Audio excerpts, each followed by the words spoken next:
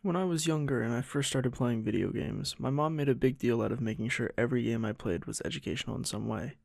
I ended up with a lot of PC games about animals because I was obsessed with shows like The Crocodile Hunter. One morning, my mom came home with a 3-pack of PC games from a studio called PopCap Games. I loaded these games up and instantly fell in love with Bookworm Adventures 1 and 2. Especially 2, a spelling game wrapped into an adventure game based around fairy tales and other popular literature. Bookworm Adventures 2 was vibrant and its characters and environment were enchanting, incorporating some of my favorite childhood stories like Mother Goose and Hansel and Gretel. Bookworm managed to make learning new words and practicing my vocabulary fun, but would that still reign true now after years of English and spelling classes? Could Bookworm still make spelling fun 10 years after the first time I played it? Today, we're going to find out.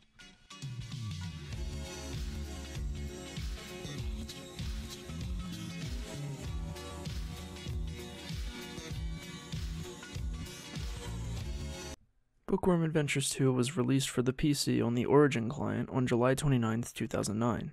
Bookworm Adventures 2 acts as the sequel to the second game in the Bookworm series, Bookworm Adventures, which revolves around the main character Lex, a green worm, battling through a sea of enemies from classical literature after being sucked into a book of myths in his home's library. Adventures 2 made few changes to the features introduced in the original Adventures, although helpers like Mother Goose and the Cheshire Cat were added to couple with the already existing health and status clearing potions. Bookworm Adventures 2 is rated E10+ for everyone age 10 or older, due to animated blood, comic mischief, mild cartoon violence, and tobacco reference.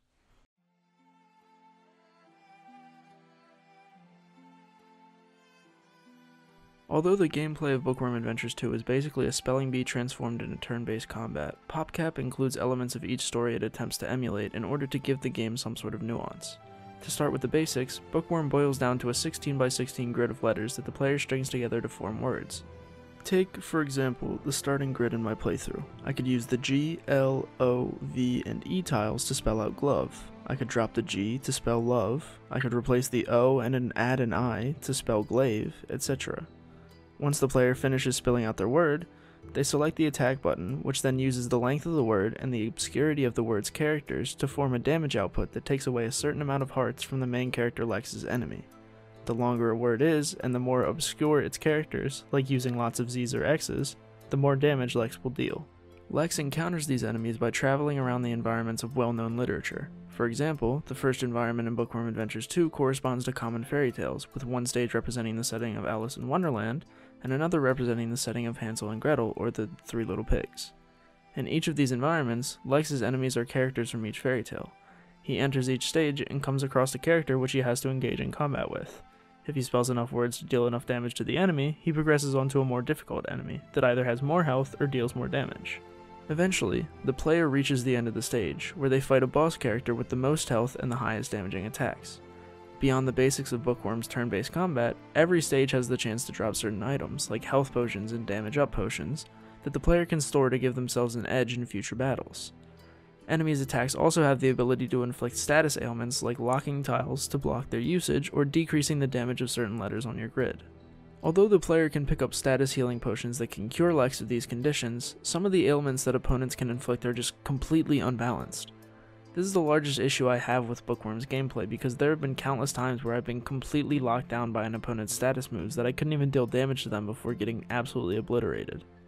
This was definitely more of an issue in the first Bookworm Adventures with petrification, which prevented the player from spelling any words for 2 turns in a row, but ailments like tile lock, tile smash, and healing can become very overwhelming very quickly, and if your board isn't good enough to spell out strong words, you can easily just lose almost immediately. Bookworm Adventures 2 has some other minor issues with its gameplay, especially difficulty fluctuations in certain areas, like the Monkey King stage being way harder than every other stage around it, and the inability to spell certain words. I understand not being able to use proper nouns that represents people's names, but not being able to use the names of countries or cities just doesn't seem right. Why can't I spell out Mexico, but I can spell out Quebec? I've gotten Chicago several times and never been able to use it. These are places that are globally recognized, why not just add them as part of the game? Other than the issues listed, I don't see much wrong with Bookworm Adventure 2's gameplay. It builds off of its predecessor's gameplay well, and it creates a unique and interesting experience that makes spelling an engaging concept.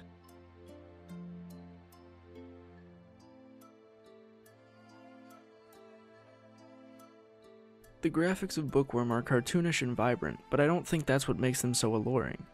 To me, the magic of Bookworm's graphics comes from PopCap's renditions of popular literature characters. Especially in terms of the fairy tale characters Bookworm employs, a lot of these characters' appearances have been left up to the imagination, so the images we think of when we think of characters like the Big Bad Wolf can be completely different from how somebody else imagines that character. All of these characters are up for interpretation, and PopCap took this concept and ran with it, creating their own iterations of each character in a unique art style. Each enemy is drawn in a way that represents their character in each story, but the artists at PopCap did their best to make each enemy look menacing. The Big Bad Wolf is massive and human-like, seen as more of a werewolf than a genuine wolf.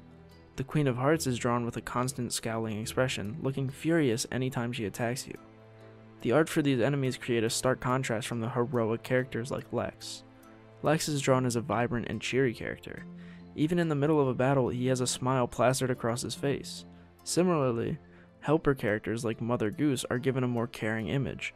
Mother Goose is always shown smiling, ready to provide Lex with the health potions he needs to survive his fight.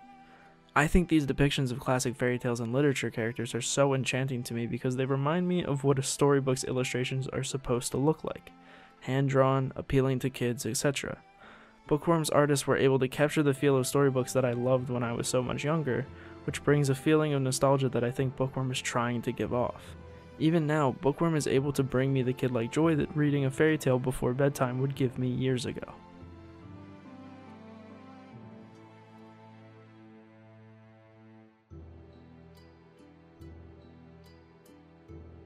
The sound design of Bookworm is easily the worst part of the whole game. There are many different sounds throughout the course of the game, from Lex's voice used during dialogue, to the little twinkle played when clicking on each letter tile, to the voice lines each enemy belts out at the start of each combat round.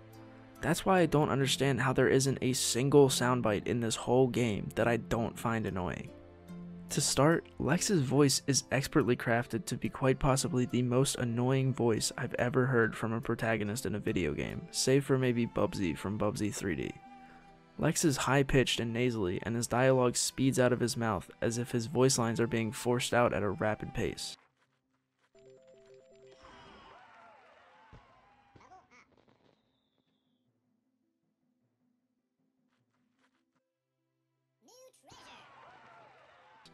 It kind of reminds me of how the Alvin and the Chipmunks voices sound, and we all know how annoying the Chipmunks can become. The voice lines each enemy shouts out at the start of battle aren't much better. These range from passable, like a quick grunt or enraged yell from human enemies, to ear-piercing shrieks, squeals, and growls from animal enemies.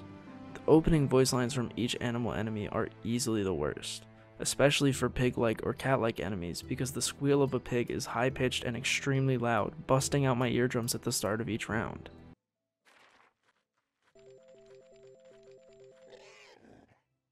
Similarly, the growl of each cat-like enemy is extremely loud and also seems out of place for a game made predominantly for young adults, as the growl sounds are extremely realistic and could easily scare a younger audience. Even small sounds like the item selection noise and status clearing effect noise are extremely loud and overblown, which doesn't help Bookworm's case because these effects are also high-pitched and just do not soothe my ears at all. I think the only saving grace that Bookworm has is the background music for each stage, that attempts to fit the narrative of a battle theme, especially in the boss battle, with commanding horns and striking cymbals and drums. This music is, again, loud, but I think it deserves a pass for crafting the intended atmosphere well and being a well-orchestrated piece. Otherwise, the sound design of Bookworm Adventures 2 is a travesty, and I prefer to play this game on mute.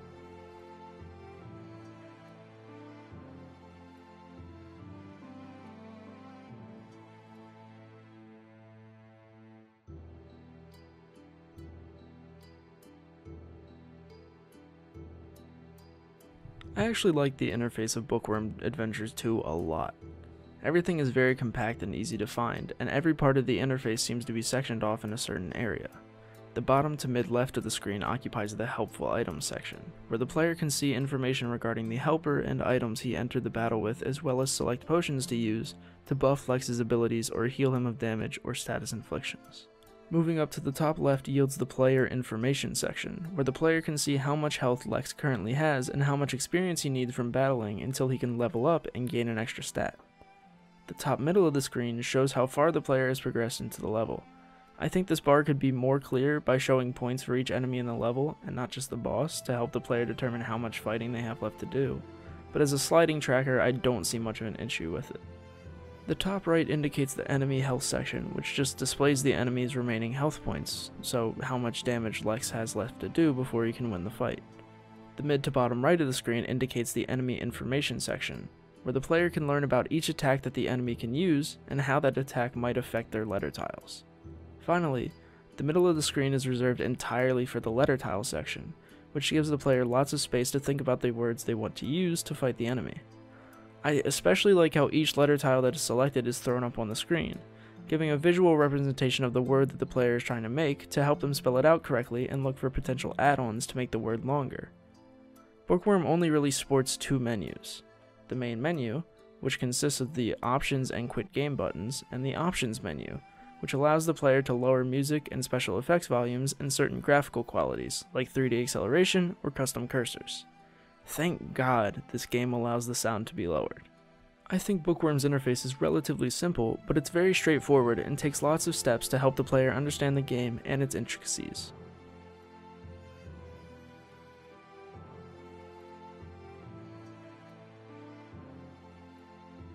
Although Bookworm Adventures 2 has its issues, especially in the sound department, I still think it's a great game that you can easily use to just pass some time. I still load up Bookworm Adventures 2 every once in a while to lose a few hours, and keep my spelling skills in tip-top shape. Overall, Bookworm Adventures would earn a 7.5 out of 10, which I think is completely fair for a game that has a lot of great qualities and a lot of potential, with a few major problems. This episode of Childhood Gems is the second episode in a 4-part series. Check out my channel for the next episode on Jumpstart Adventures, coming soon. Thanks for watching.